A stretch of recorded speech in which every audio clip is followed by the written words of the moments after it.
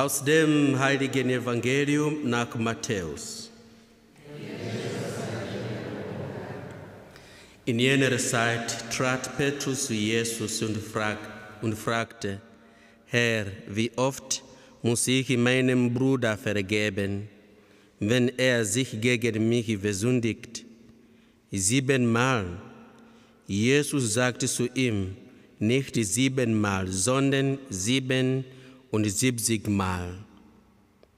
Mit dem Himmelreich ist es deshalb wie mit einem König, der beschloss, von seinen Dienern Rechenschaft zu verlangen. Als er nun mit der Abrechnung begann, brachte man einen zu ihm, der ihm 10.000 Talente schuldig war. Weil er aber das Geld nicht zurückzahlen konnte, befahl der Herr, ihn mit Frau und Kindern und allem, was er besaß, zu verkaufen und so sie die Schuld zu begleichen. Da fiel der Diener vor ihm auf die Knie und bat, hab Geduld mit mir, ich werde dir alles zurückzahlen. Der Herr hatte Mitleid mit dem Diener, ließ ihn gehen und schenkte ihm die Schuld. Als nun der Diener hinausging, traf er einen anderen Diener seines Herrn, der ihm 100 Denare schuldig war. Er packte ihn, würgte ihn und rief, bezahl, was du mir schuldig bist. Da fiel der andere vor ihm nieder und fleht, hab Geduld mit mir, ich werde es dir zurückzahlen. Er aber wollte nicht, sondern ging weg und ließ ihn ins Gefängnis werfen, bis er die Schuld bezahlt habe. Als die übrigen Diener das sahen, waren sie sehr betrübt. Sie gingen zu ihrem Herrn und berichteten ihm alles, was geschehen war. Da ließ ihn sein Herr rufen und sagte zu ihm, du elender Diener, deine ganze Schuld habe ich dir erlassen, weil du mich so angefleht hast. Hättest du nicht auch du mit jenem, der gemeinsam mit dir in meinem Dienst steht, Erbarmen haben müssen, so wie ich mit dir Erbarmen hatte? Und in seinem Sohn übergab ihn der Herr den Vortagknechten, bis er die ganze Schuld bezahlt habe. Ebenso wird mein himmlischer Vater jeden von euch behandeln, der seinem Bruder nicht von ganzem Herzen vergibt.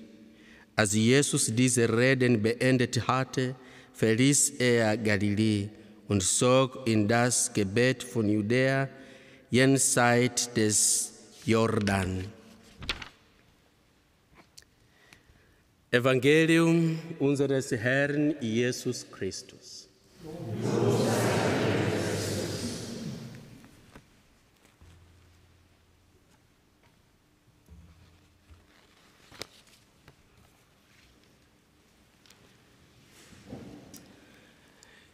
Geliebte Gemeinde, niemand kann für sich leben. Wir brauchen einander. Wir arbeiten zusammen und wir leben zusammen in der Gesellschaft oder in der Familie. Wir sind immer zusammen. Deshalb ist das Thema Vergebung sehr wichtig, sehr praktisch in unserem Leben. Wir müssen einander vergeben. Die heutige Frage ist sehr wichtig für uns auch, nicht nur für Petrus, sondern für uns alle.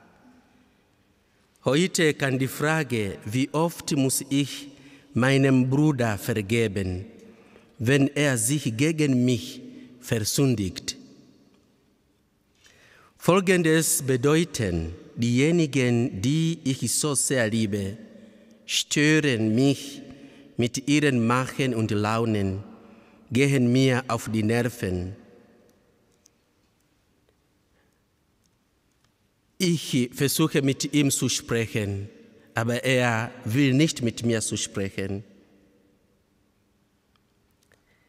Meinerseits versuche ich immer mit ihm zu gehen, aber er ist nicht bereit, mit mir zu gehen.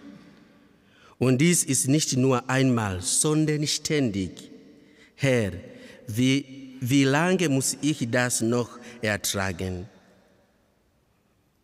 Ich habe versucht, mit meiner Schwiegertochter zu sprechen, aber es geht nicht. Sogar mit meinem Sohn geht es nicht. Wie lange soll ich ertragen? Auf Englisch sagt man, enough is enough. Übersetzt auf Deutsch, genug ist genug. Oder hier in Bayern sagt man, ich habe die Nase voll. Ich kann nicht mehr vergeben. Es geht nicht. Unser Vater vergibt uns immer wieder.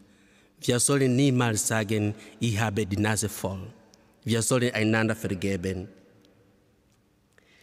Jesus antwortet uns, wenn wir sagen, die Nase voll, ich habe die Nase voll. Jesus antwortet uns, indem er eine Lektion in Geduld erteilt. In der Tat haben beide Kollegen das gleiche Anliegen. Hab Geduld mit mir. Auf der einen Seite haben wir einen ungeduldigen Halunken, der eine Person aus geringem Anlass moralisch und finanziell vernichtet. Auf der anderen einen König, dessen Großmut den Schuldner, seine Familie sowie ein Vermögen schont. So gewinnt der Monarch an Ansehen und das Vertrauen des Hofes. Die Reaktion des Königs, wie Jesus sie beschreibt, erinnert an den Psalm. Doch bei dir ist Vergebung, damit man ihre Frucht vor dir hat. Geliebte Gemeinde, zweifellos müssen wir die Ungerechtigkeit anprangern. Und wenn nötig, mit alle Nachdruck. Aber die Empörung ist gerecht, wenn in ihr weder Egoismus noch Zorn noch Dummheit steckt, sondern nur der aufrichtige Wunsch, die Wahrheit zu verteidigen. Die eigentliche Geduld besteht darin, die Widersprüche und Schwächen der anderen sowie ihre Belastungen und Störungen klanglos zu ertragen. Dies bezieht sich auch auf Ereignisse und Dinge, die uns lästig sind. Geduld ist Selbstbeherrschung. Empfindliche und gewalttätige Personen können nicht geduldig sein, da sie unfähig sind, nachzudenken und sich zu beherrschen. Geliebte Gemeinde, Geduld ist eine christliche Tugend und sie ist der Botschaft des Himmelreichs enthalten. Ihr liegt die Erfahrung zugrunde, dass wir alle Fehler haben. Paulus ermahnt uns, dass einer den anderen ertrage. Und Petrus erinnert uns daran, dass der Herr uns so viel geduldig entgegenbringt, damit wir gerettet werden. Liebe Gemeinde, übrigens, Wie oft haben wir die Geduld des barmherzigen Gottes im Beichtstuhl schon erfahren? 7-mal? 77-mal? Möglicherweise öfter. Unsere Aufgabe besteht darin, einander zu vergeben, damit wir glücklich leben können in der Familie, in der Gesellschaft, bei der Arbeit müssen wir einander vergeben. Niemand in dieser Welt ist perfekt.